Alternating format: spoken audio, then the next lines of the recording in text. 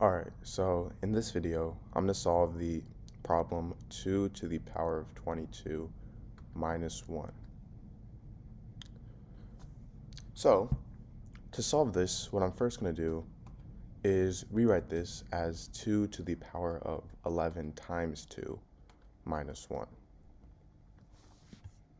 Now, if I have something in the form a to the power of m times n, this is equal to a to the power of m to the power of n. So 2 to the power of 11 times 2 is equal to 2 to the power of 11 to the power of 2 minus 1.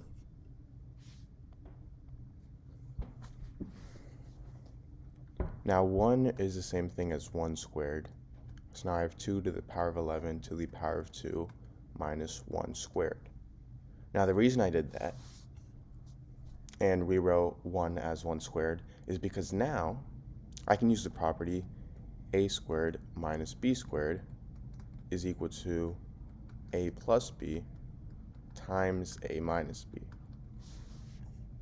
So just to clarify, a is 2 to the power of 11 and b is 1.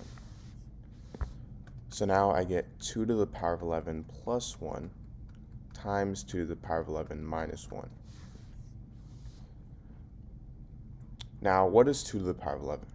Well, 2 to the power of 9 is 512. 2 to the power of 10 is going to be double of 2 to the power of 9, which is double of 512, which is 1024. So 2 to the power of 11 is double of 1024, which is 2048. So now, I get 2048 plus 1 times 2048 minus 1. Now 2048 plus 1 is 2049, and 2048 minus 1 is 2047. So I get 2049 times 2047,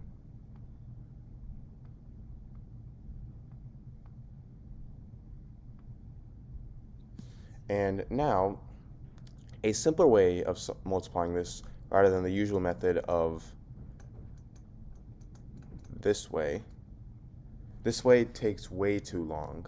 So a much easier route is to rewrite this as 2000 plus 49 times 2000 plus 47. Now from here, I can simply distribute.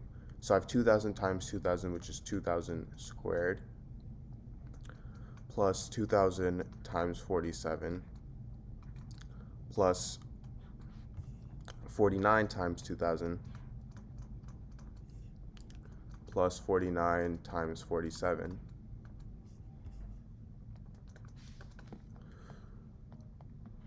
Now 2000 squared is going to be 4 million, plus 47 times 2000 is 94,000, plus 49 times 2000 is 98,000, and finally 49 times 47 is 2,303. So now, by adding all these up, I get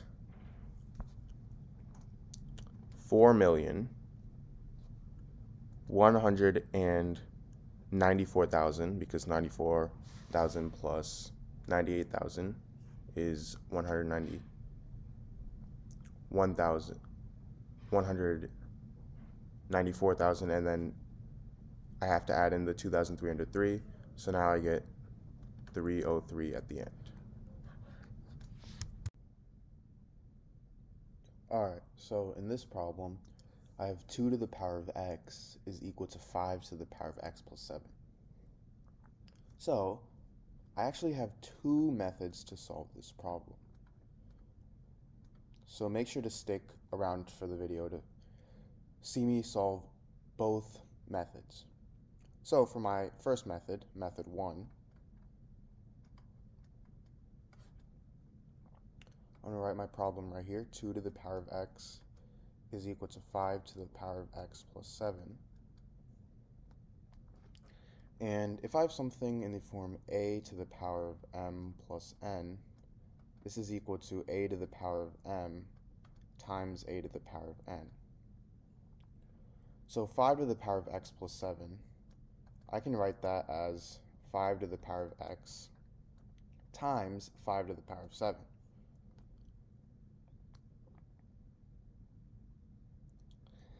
And now from here, I'm going to divide both sides by 5 to the power of x. So then these two cancel out, and I get 2 to the power of x over 5 to the power of x is equal to 5 to the power of 7. Now from here, an important property of exponents is that if I have something in the form a to the power of m over a to the power of n, this is equal to a to the power of m minus n. So 2 to the power of x over 5 to the power of x is equal to 2 over 5. And another property is that if I have something in the form a to the power of m over b to the power of m, this is equal to a over b to the power of m. So 2 over 5 to the power of x. And this is equal to 5 to the power of 7. Now from here, I'm going to take the log on both sides.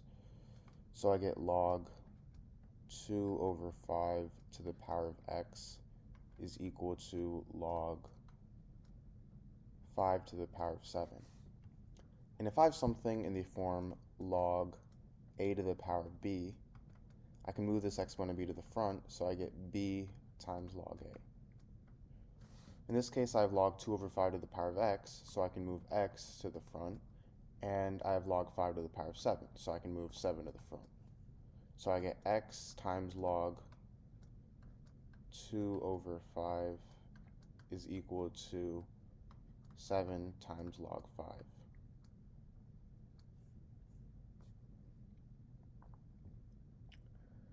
Now from here, we obviously want to find the value of x, so to do that, we have to get rid of log 2 over 5 by dividing both sides by log 2 over 5.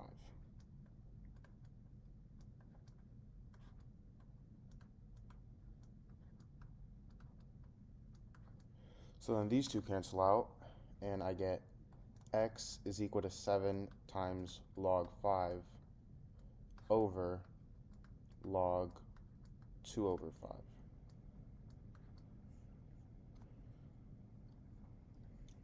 And we have our answer here. This is our solution, but there is a way to simplify it more. So first off, if I have something in the form log a over b, this is equal to log a minus log b. So log 2 over 5, that's going to equal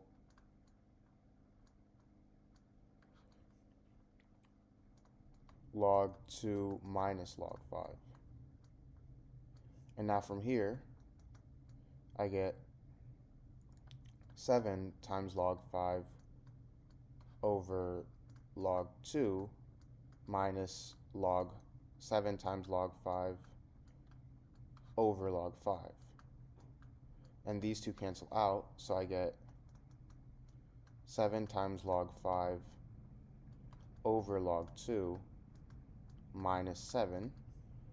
And this is the same thing as 7 of log base 2 of 5 minus 7. Now for method 2.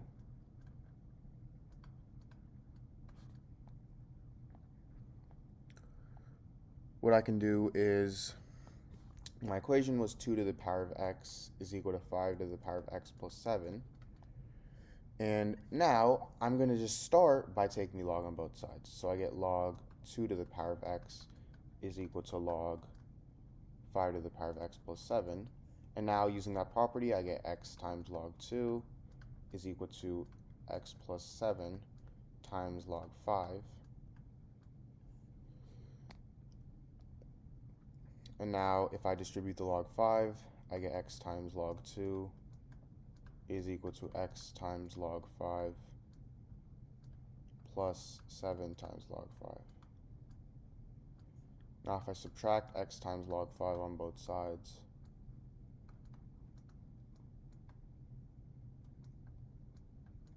these two cancel out, and I get x times log 2 minus x times log 5 is equal to 7 times log 5. Now I can factor out x, so I get x times log 2 minus log 5 is equal to 7 times log 5. And divide log 2 minus log 5 on both sides.